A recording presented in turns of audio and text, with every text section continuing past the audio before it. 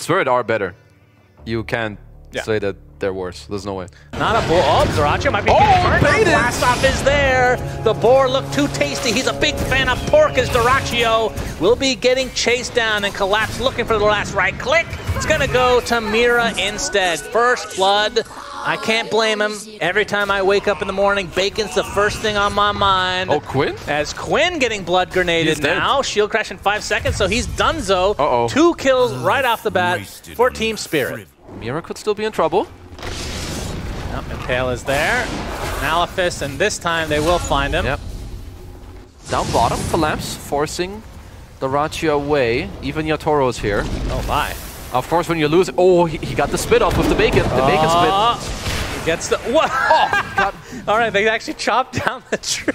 What was that? Looks so weird. Nice axes onto 2. Swashbuckle from Quinn.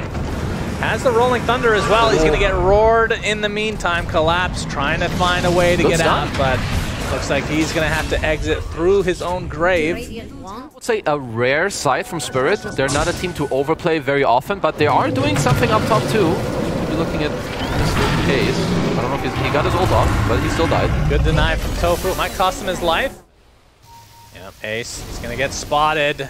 Things well, maybe. There's the silence. Does get off his ult though. That should help him survive. TP support from Celery. Malefus is going to cancel Yatoro's ult for the time being. Finally, Wukong's command goes off. They still might find this lone druid in the end, but no, Quinn coming in with a nice swash with the ult as well. Looks like Yatoro might be the one that gets sacrificed in the end. Quinn finishes him off with the roll. Great rotation again from Quinn and the rest of Gaming Gladiators. Doracio, he wants more. He smells blood.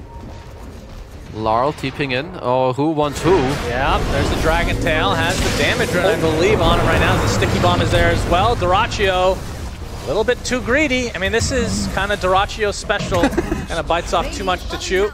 Early stages of game number 1 of his best of 3 in the upper bracket. There's a lot of fighting going on. Back and forth. Doracio's here. Okay. Nice stun from the low.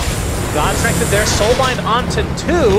Blast off from Mira doing quite a bit of CC. And the black hole will end Mira.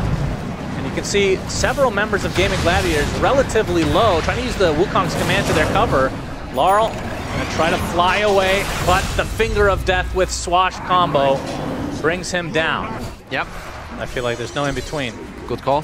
Thank you. Mira out in the trees, so another death for him, it looks like. Yep. Oh, finger him. And the finger just to get that extra stack for Mr. Tofu. You have 2 Diffusal Blades, you have Lion Hex, Earth Spike, and Midnight Pulse is very good in this game as Yatoro. They find a monkey, Yatoro. It's going to be greeted by some TPs as well, and he is mega dead. I think game in 1, it's easier for them. Ooh, hold on. Someone is feeding. Impale. To find collapse for the time being. Ace actually does get off his ult in time. Midnight Pulse was there. Not really going to be on anything as the Black Hole comes through. The Wukong's coming on the other side, though. And Larl ends up taking out the lone druid to start things out. It's a 1-for-1 support for core. That means Gaiman now on the run. Yatoro trained of all his mana, so can't actually balance strike anymore. It matters not, though, as Tofu is easily brought down. And yeah, this is a good old-fashioned Rosh off. Typically, this doesn't really happen for Rosh number 1, but Mira is found on the trees. Balance strike onto the bear. He's going to be slowed to a crawl thanks to the Sticky Bomb. The jump in from Larl gets the Dragon Tail. There's the blast off onto 2. Soulbind as well, but BKB is popped from Doracio. Takes out 1 quickly. That is just the techniques. It's a black hole onto 2, and Quinn rolling out deep with that Aghanim Scepter shield crash doing so much damage. They get 3, make it 4. Ace with the triple kill. Only member left is Yatoro, and there's no way he can contest this Rosh now. Ace has to be a bit careful with this, as Lar's going to get the Dragon Tail off. Swell is there to help dispel some aspects and potentially heal him, but they're going to be able to get this range Rax as the fortification is popped again. I wonder if Gaiman want to continue. No God Strength. Looks like it. Like Spirit really want to fight. Finally get the Soulbind onto 2 with the blast off from Mira. Still not a whole lot of damage done as the roll up from Quinn at a pretty good timing. They're going to be able to get the Rax, and now the fear upon the techies. That is a dead Mira. So a full lane of Rax for Gaiman. They have a good ward, which did just spot Yatoro. Yeah, balance strike onto Quinn. Able to shield crash into the Rolling Thunder now. Wants to go for Yatoro.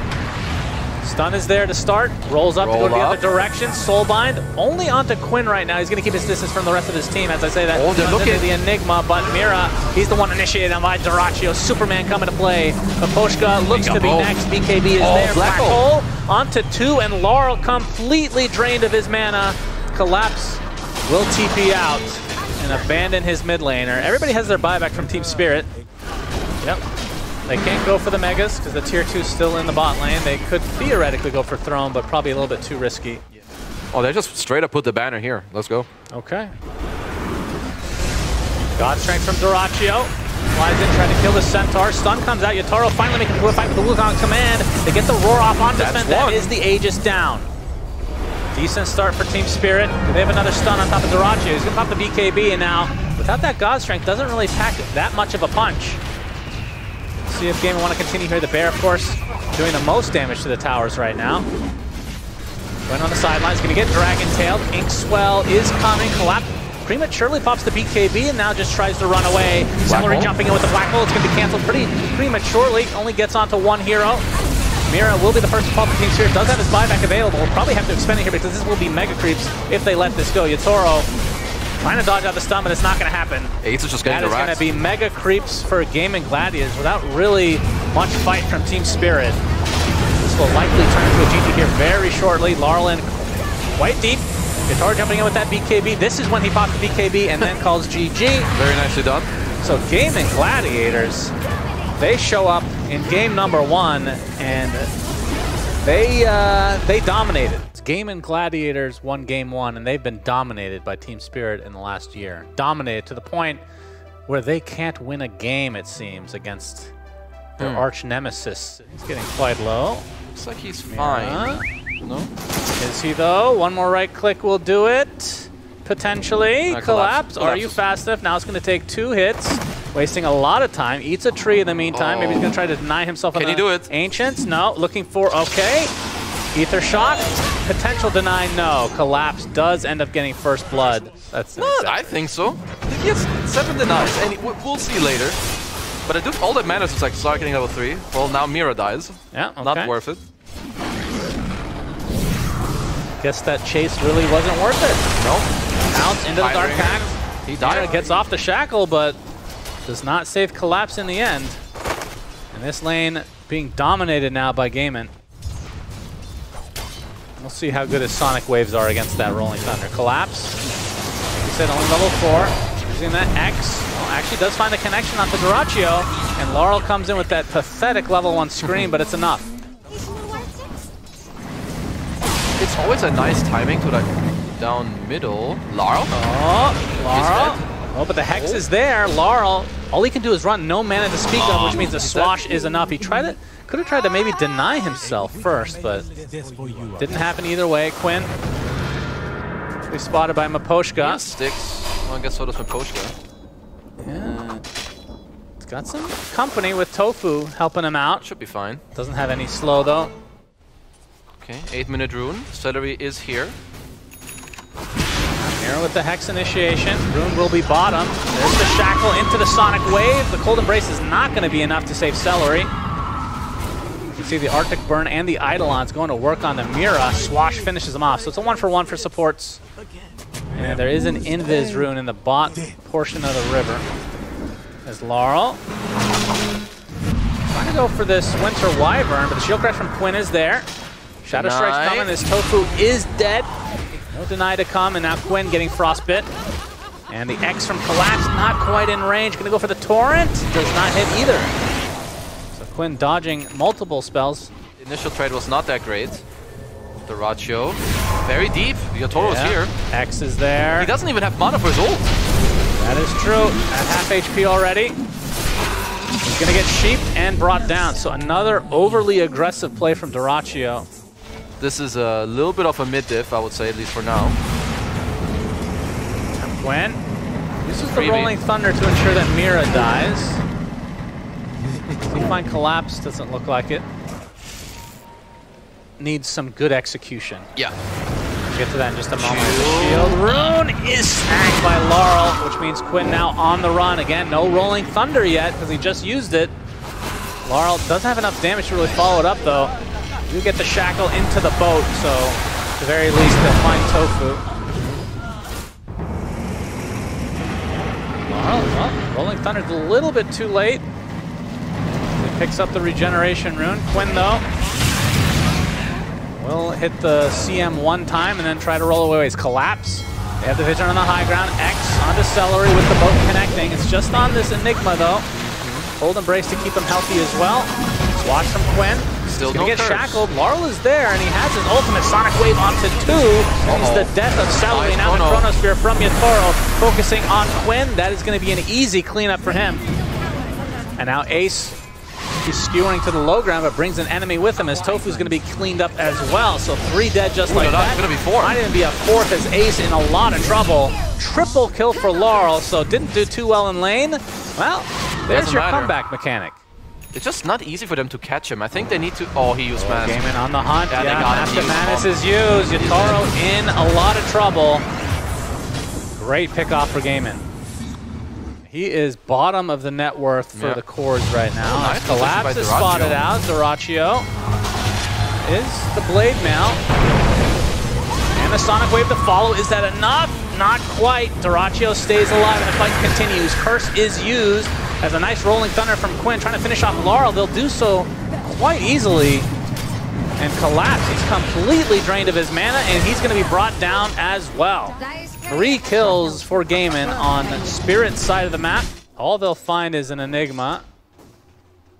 Celery working on his Greaves now. There's the X. Let's see. Highly doubtful there is a defense here, although I say that. TP's coming. Celery pops the mech. No, they cancel the TP.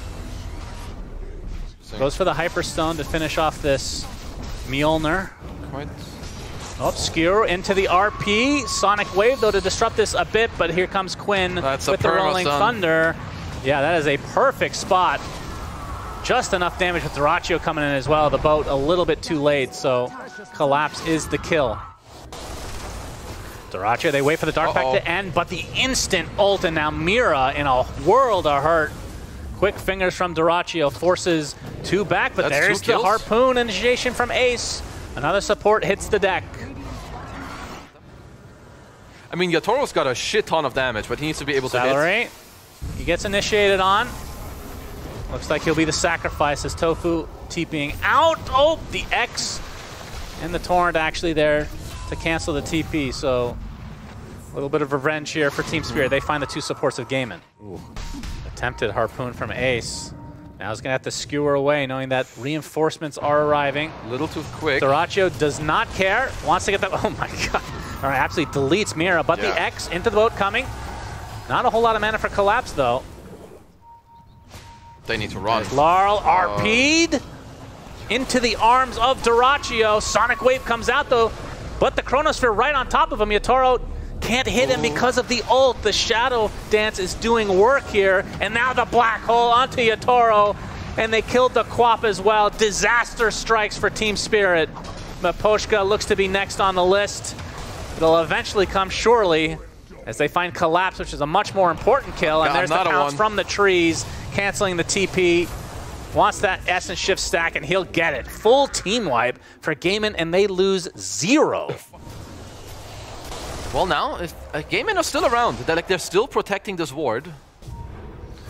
Ace, he was trying for something cheeky, but now he gets punished. But the counter initiation from Tofu will keep Ace alive, but the X brings him back into the fray, bouncing him left, right, and center like a...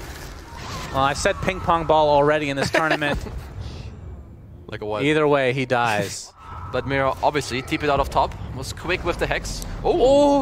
Chrono, but it's in a defensive measure. Now Yatoro getting chased.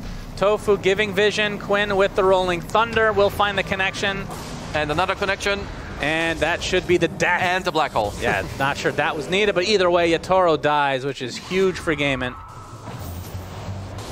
X. Dyrachyo will just BKB it off.